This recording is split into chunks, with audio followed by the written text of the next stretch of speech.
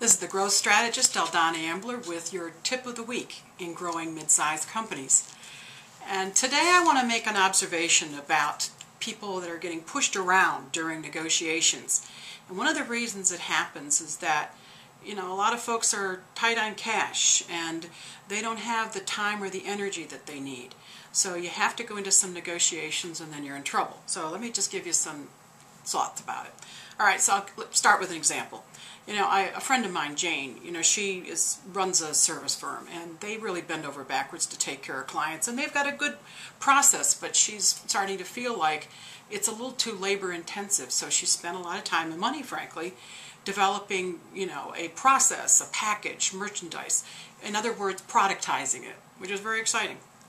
And so she's spent the money to protect her intellectual property, and she's done a lot right.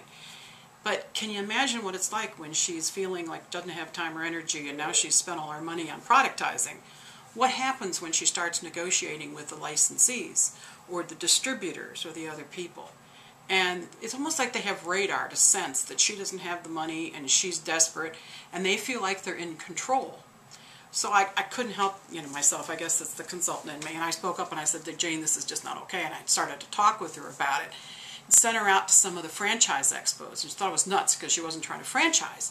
But, she does have a product, and seeing the value of what she has to offer was going to be important. When she comes back and she was raving, ranting and raving about how wonderful it was because she walked from exhibit to exhibit to exhibit and could see the dollar value that people were putting on, having procedures all written out and being able to make money, and what's the value of the intellectual property. And some folks that, just wanted to have something to copy and use, who never had a good idea in their life, an original idea in their life, they're not going to wait for that. They want to have a good business based on somebody else's good idea.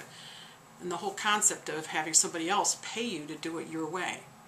So she came back re-energized with that realization that if you've done all that, it's worth something.